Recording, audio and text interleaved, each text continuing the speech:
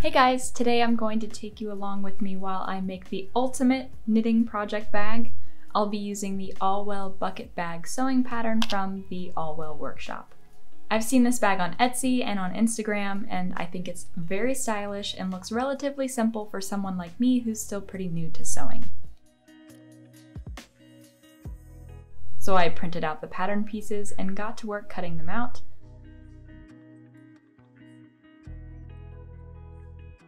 I have to say this is my least favorite part of sewing, and it can really halt a sewing project for me, but luckily there weren't too many templates to cut out, so everything was fine.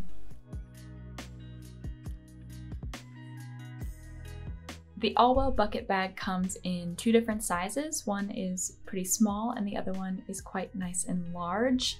And the pattern comes with 4 pattern pieces that you need to cut out, one being a template for both the front and back panel of the main body of the bag, then a small inner pocket and one large outer pocket, and of course the circle for the bottom.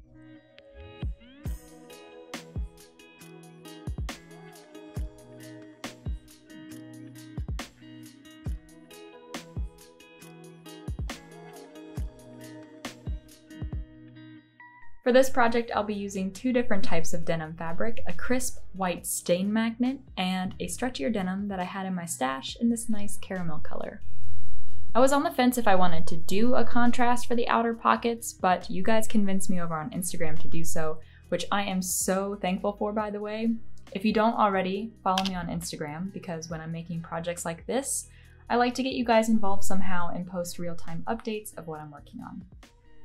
So I definitely love both sizes of the Allwell bucket bag, but this time I'm making the larger version of the bucket bag because I really wanted to have something that will fit all of my whips from start to finish.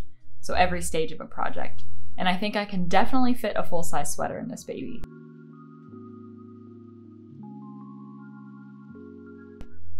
Since this is a project bag, I definitely want to have a lot of storage, so I cut out 4 pieces of the outer pocket template. And that will be like 2 for the outside and 2 for the inside. That way I can fit a lot of needles, scissors, snacks, whatever I might need to knit on the road.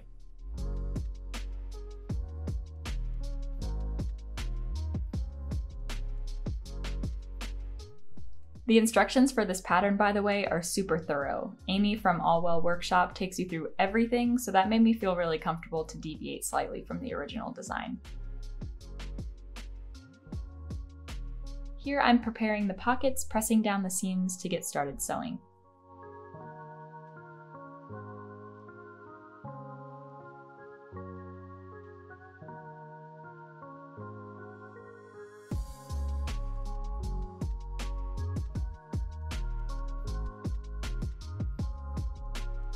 Since I was using a contrasting color, I took care to wind a bobbin with both white and brown thread because I really wanted a seamless look.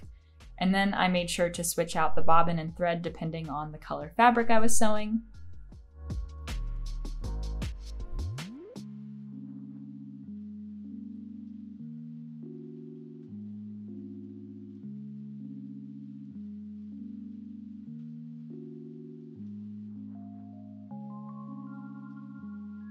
To base the bottom of the bag, since I was using 2 different colors, I used a brown thread and a bobbin of white thread, and in the end it didn't really matter, but I felt pretty happy with myself, my sewing knowledge, to even have taken it into consideration.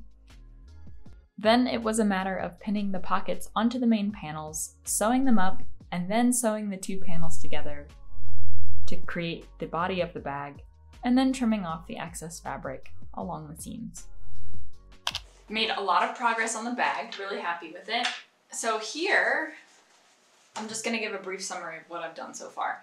So this is obviously the main body pieces of the bag, and the original pattern, I did deviate quite a bit, but the original pattern calls for like a smaller pocket on the inside, but since I'm gonna make this into like a knitting bag, I wanna make sure that anything that I'm gonna have for a project is gonna be in here or can fit well in here.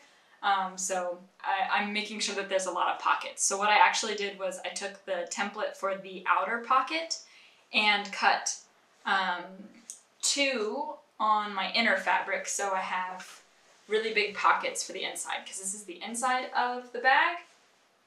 And then I did right sides facing together, obviously attached two of these together, so if I bring it inside out,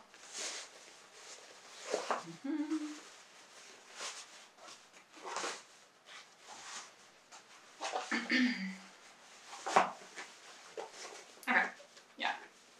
Now that it's inside out, these are the outer pockets, which are exactly the same as what I have for the inner pockets.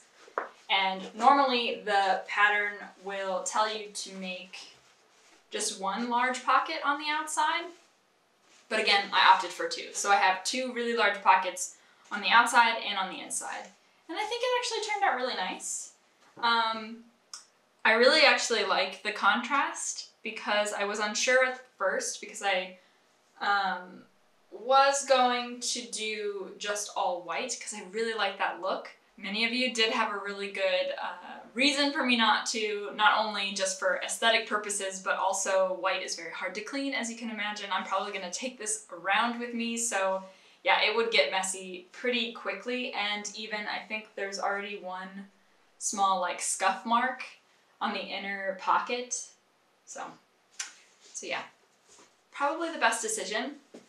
But these fabrics are two different types, so this is more, they're both denim, not canvas actually. I don't think this is canvas.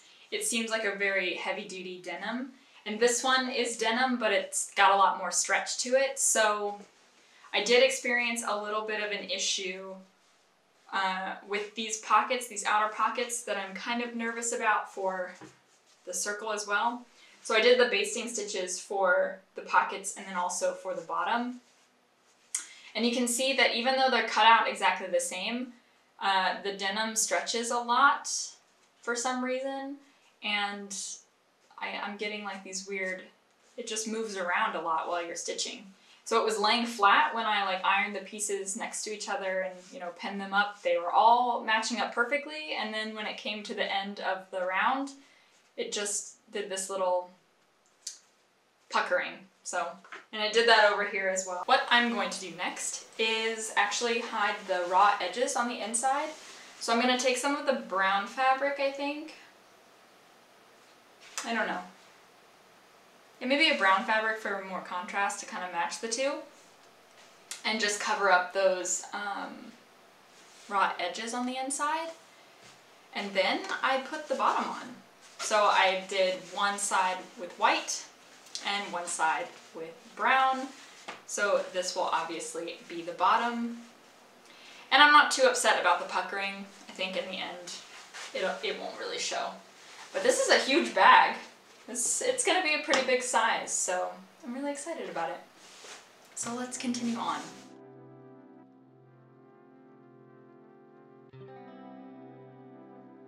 To make sure that the insides of the bag won't fray and fall apart, I cut out 2 strips of fabric of the brown denim to cover up the raw edges.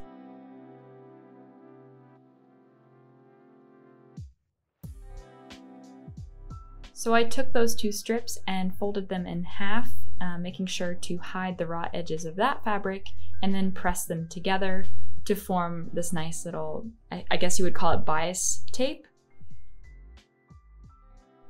And then I used these really nice clips I found at my local craft store to hold it in place. So the number of layers I was using, plus given the fact I was working with really thick fabric, pins would not keep anything together at this point. So these were a real lifesaver, and I cannot recommend them enough.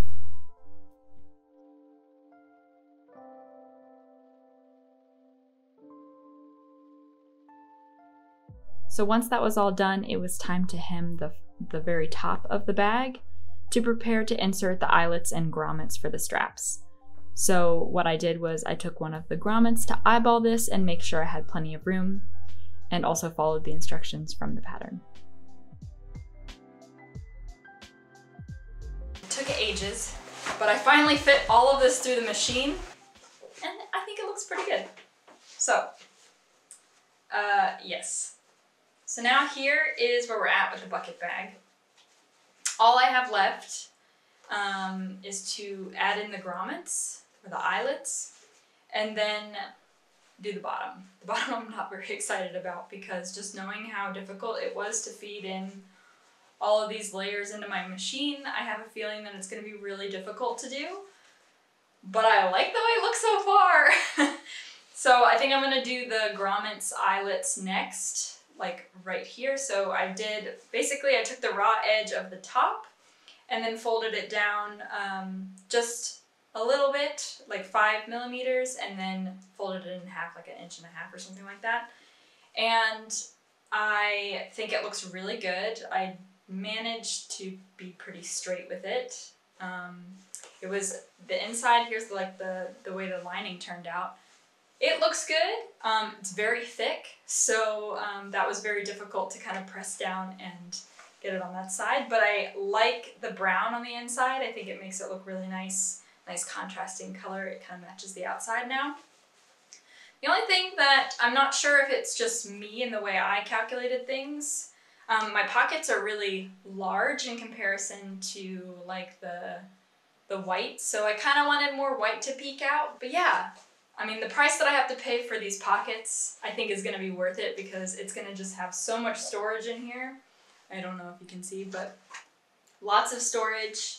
At one point I thought I was going to do lining on the inside, and I'm so glad I didn't do that because honestly, this is a lot of layers to work with, and I think I've reached the maximum. So I'm going to go ahead and put the eyelets in, and then I am going to put the bottom, and then it should be done. So this is just a dramatic reenactment of hammering in the grommets. I was actually really nervous for this step because I had to cut holes into the bag.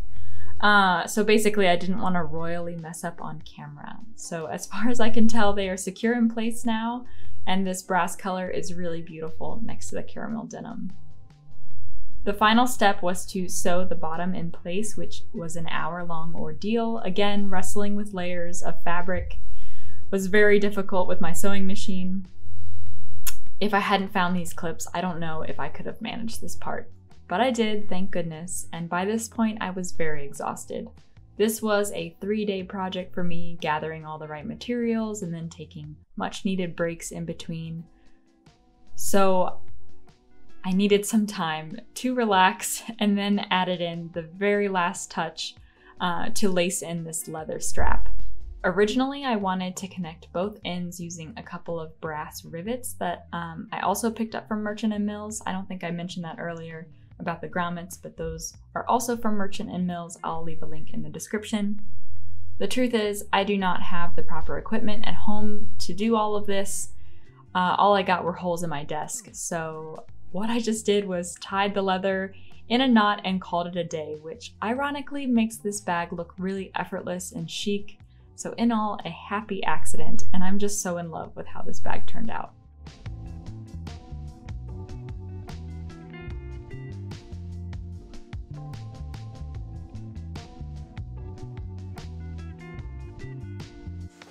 Now that the bag is all said and done, I'm really, really happy with how it turned out. I have to say, I think this is my first sewing project where I feel like I knew more or less what I was doing from start to finish, at least on the sewing side. So there were aspects of this pattern that were very new to me, of course, like the eyelets and grommets. And then I have worked with denim like this before, but never in this shape. So I've never made a bag. And I think that all in all turned out really nice. I even improvised a little bit and kind of deviated away from the pattern, which was really great, by adding in these pockets on the inside. So the bag itself has a really nice slouchy fit. I think it's very modern looking.